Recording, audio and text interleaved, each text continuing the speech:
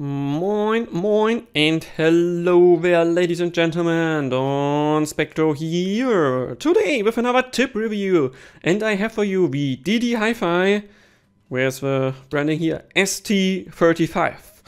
Yes, this is a pair of tips, or like a sort of tips from ddHifi, that usually, to my knowledge, only do like usually adapters and stuff like that, and when I saw that they have their own pair of tips, that was not just OEM'd from somebody else, but I've seen zillion variations. I was like, yeah, that sounds interesting. And then adding to this, you also see the pricing, which is very attractive for only like three pairs here for about, what was the whole package, like $9 or so? Yeah, this is definitely very nice price performance.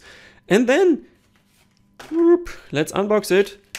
ddHifi still decided to be nice, and they give you a carrying case for your tips, and this all for $9 makes them directly, if you just see the deal on any web page, it's good. And when I bought it, and yeah, you get 3 pairs, one is already out, 2 are still in, and today we are taking a look at what these can and what these can't, and yeah, just sorting them in. These are very cheap per pair pricing, like I said, it's like $9 what this thing costs, and you get 3 pairs. That makes them basically the cheapest, like better in quotes silicon tip that I looked at, because even the cheap Zetna-fit ear tips would be like $6.5 per pair, Spinfit would be like 7.5, finally about 8, soft ears liquid silicon, and like X-Elastex like 9 to 9.5, and then crystal at like 12.5 per pair. So these are definitely really cheap, and yeah, let's take a look today what they can. Starting off again with comfort. Before we talk about anything else here, let me quickly push that trash out of the picture. Go away.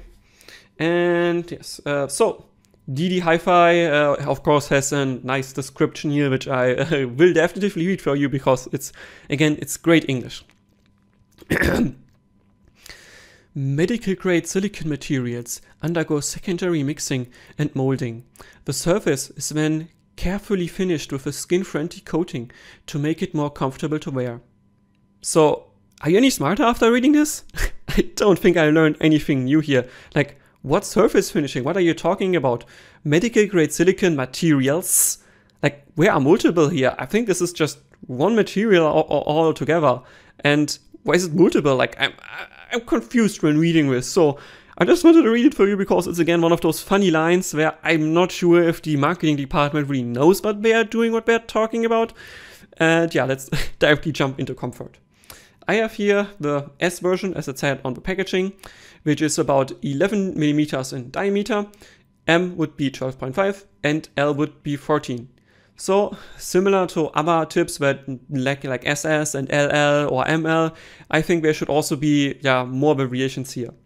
First, I would say SS should be like 10 millimeters, and then you should have like an ML, or like in pure M should be like 12. And L, the 14, is I think a good choice. Maybe name it LL and put there like a 13 millimeter L in between, because this can definitely again lead to problems where you don't find the right tip for your use case. Height-wise, they all have the same height and are about 8.7 millimeters tall. And let's flip them around. Inner diameter is measured with 3.5 millimeter, and yeah, that means you can theoretically not fit them on all IEMs, but we talk more about that later on when we talk about additional factors. And yes, this already makes them inferior to Spinfit, and I will be talking about Spinfit a lot in this video as well, because I hope I can flip this around so we can actually see what's going on here.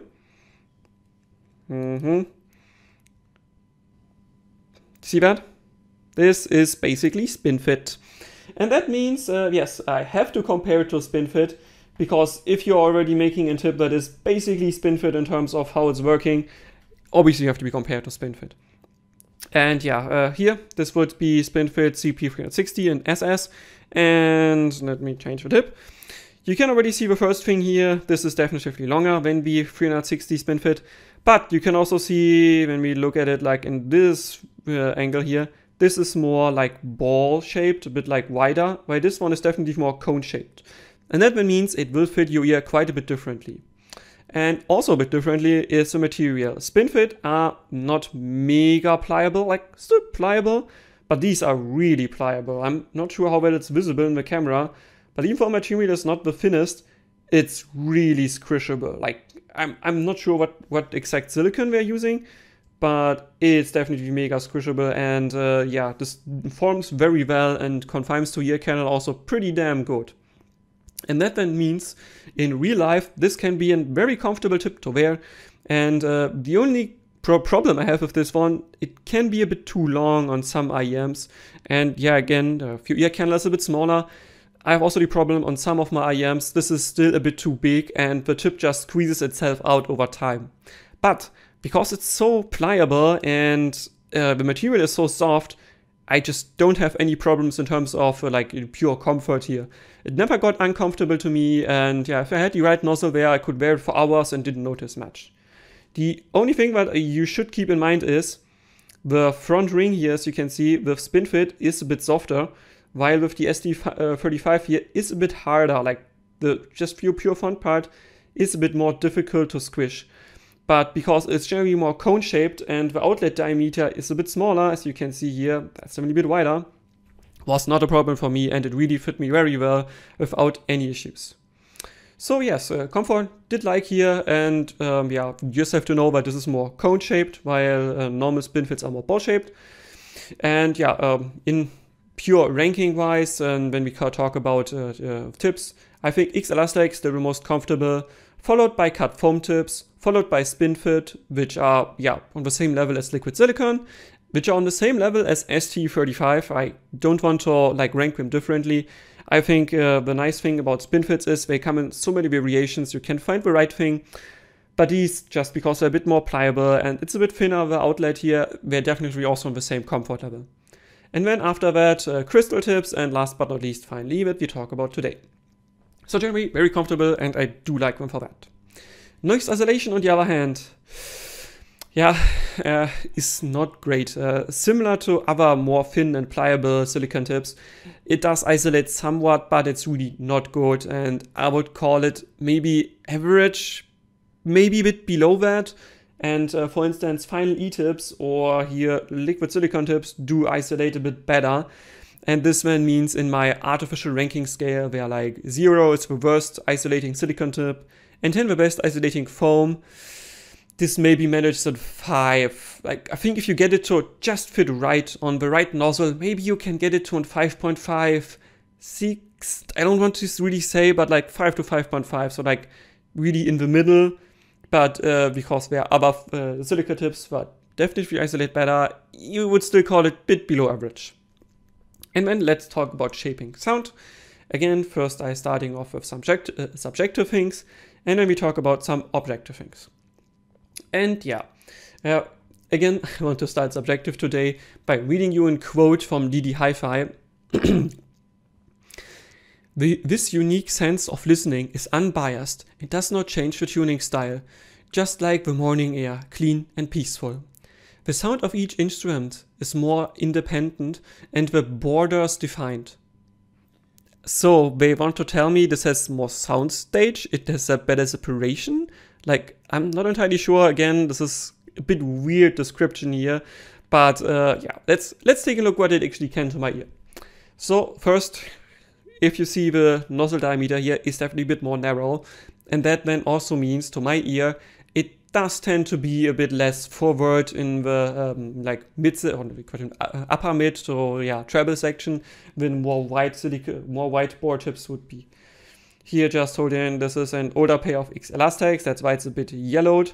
You can definitely see there's a big change in diameter of the outlet, and this definitively does have more the treble energy than this one. Also, because again, this could be just because it has like a smaller diameter, or because it does attenuate some treble frequencies here. I think it could still help with bass a bit. It's not a lot. I think again, the bass like the bass quality you get here is not as good as it is with, for instance, where's my final E tip? Do I have final E here? Yep. This is final E, and you can see final E still a bit smaller there. So I still think final E do better with bass, but this one at least is definitely better than wider bore tips in my opinion. But it's not a lot again, and I think this doesn't change the sound too much. I just wouldn't call it unbiased, because unbiased to what? Like, what is your reference tip? My reference tip is something like XLR something like this, has like a 4mm outlet diameter. That is like medium wide to me, and this is my reference. And compared to that, I would say it is biased. But compared to other tips that have like the same outlet diameter as this one, like this would then not be unbiased. So yeah, it just depends what's your benchmark here and what you're comparing to. And yeah, let's talk about objective things. And again, I will measure this with the H40 and the LZA7. And yeah, as you can see, in comparison with the Spinfit CP360, there's a bit less energy between like 6 and 8K, and past 10K a bit more. But again, yeah, the IEC711 coupler is not reliable past 10K. So I would say just let's ignore everything past 10K. On the LZA7 though, the story is a bit different here. Treble region is mostly very similar to, for instance, liquid silicon tips. But generally there's a bit more energy than Spinfit CP360.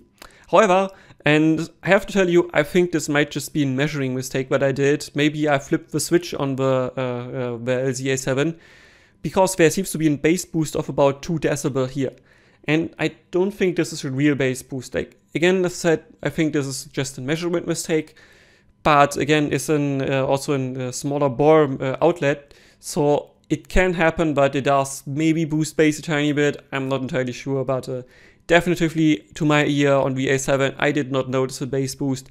So I think this is just a measurement artifact by me maybe just flipping the switch or yeah, something else. I cannot confirm, but my ears has 2 decibels more of bass, can't hear that. And then before we come to the verdict, let's take a look at additional factors. And obviously the first big one is you get a nice carrying case for the price of overall $9. And yeah, this is a good carrying case. It says open here, is very solid, and if you open it, it also has a nice click. It definitely stays shut, and you can fit, yeah, like you can see, it's like 2 pairs already in here. So you could maybe fit like 6 pairs in here, 6 in here, 6 in here, 6 in here.